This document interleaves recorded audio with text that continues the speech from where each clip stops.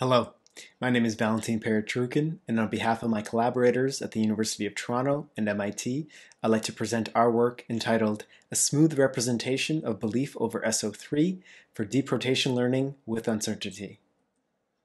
That is a mouthful, so I'd like to unpack what an SO3 representation is, what it means for it to be smooth, what makes our representation a belief, and why these properties matter for learning.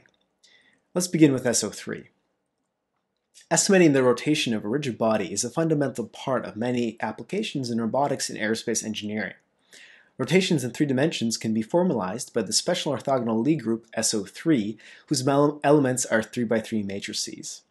In addition to such matrices, other ways to encode elements of SO3 include Euler angles and unit quaternions. The latter are a popular option in learning for their algebraic and geometric simplicity. However, Giamou et al. Recently identified an important shortcoming of unit quaternions in the context of learned models and introduced their own 6D representation. Building off of their insights, we introduce our own novel representation of SO3 based on 4x4 symmetric matrices. As a motivating example, we take the wobble problem, which originates from the context of satellite attitude determination and seeks a least squares estimate of the rotation that best aligns 2 sets of noisy point measurements. This problem can be elegantly formulated as a quadratically constrained quadratic program over unit quaternions, where the data matrix A summarizes correspondences and uncertainty. We motivate our representation by generalizing the wobble problem to a parametric form, where we use the solution of a QCQP to map a symmetric matrix to a unique SO3 element. Such a parametric QCQP admits a closed-form solution via an eigendecomposition and an analytic gradient via application of the implicit function theorem. Many deep learning libraries such as PyTorch already include a differentiable eigendecomposition implemented in this manner. A standard network trained to solve 3D perception tasks might simply normalize a 4-vector and interpret the output as unit quaternion. In comparison, our approach requires the network to output a 10-vector, which we interpret as parametrizing an optimization problem. Now, what does it mean for our representation to be smooth? In the recent paper, Giamou et al. Showed that the mapping G from SO3 matrices to another representation is important for learning. Namely, if such a mapping, called a section, is continuous, then this facilitates the learning of arbitrarily large rotation targets. Critically, our symmetric matrix representation admits a continuous and differentiable, or smooth, section, which we prove in Theorem 1 of our paper. To validate the hypothesis that continuity matters for learning, we trained a network to estimate the alignment between synthetic point clouds.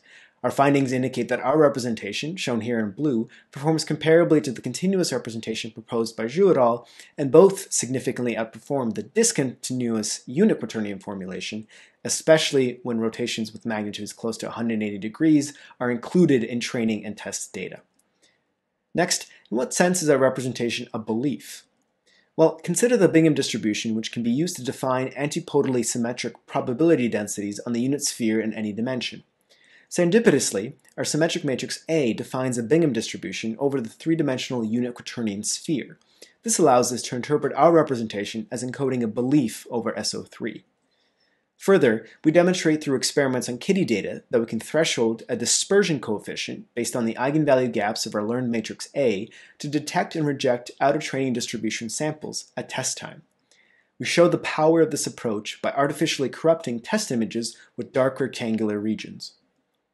This technique, which we call dispersion thresholding, requires no additional training or parameter tuning and outperforms an autoencoder-based novelty detection mechanism while maintaining high precision on all 3 kitty test sequences. In addition to the kitty dataset, we further evaluated our OOD detection scheme using data collected with a microaerial vehicle, flying between indoor and outdoor environments. We trained each model with outdoor data alone and found that our approach was able to compete with a separate autoencoder mechanism when exposed to indoor and transitional images at test time. In summary, we have created a simple and elegant representation for rotations that is smooth, probabilistic, and easy to implement.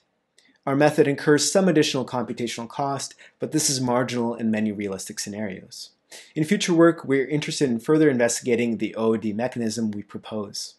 Finally, we invite you to use our representation in your own work. You can clone our repo to get started.